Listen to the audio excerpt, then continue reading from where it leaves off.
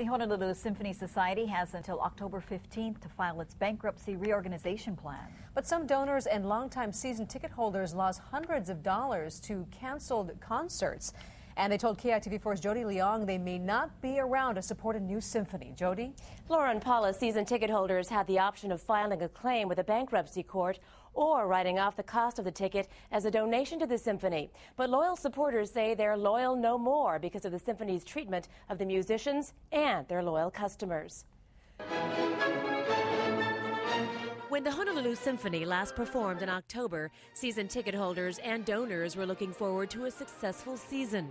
The last concert was great. We had standing ovation. The director came out and told us everything was wonderful, that they had enough money to pay the symphony and that everything was great. Several months later, the Honolulu Symphony Society filed for bankruptcy. I was shocked. English professor Elena Mom is one of hundreds of ticket holders who were left holding hundreds of dollars in tickets for canceled concerts. I lost my season money. What happened? We had the money, we didn't have the money. Some ticket holders filed claims with the bankruptcy court to get their money back. There's a claim for $418 and $396. One person submitted copies of a pile of no-good tickets. They're in a very tough position. Bankruptcy attorney Jean Christensen says it is unlikely ticket holders will be fully reimbursed. And they are often described as the great unwashed in a bankruptcy, where they are lucky to get pennies on the dollar.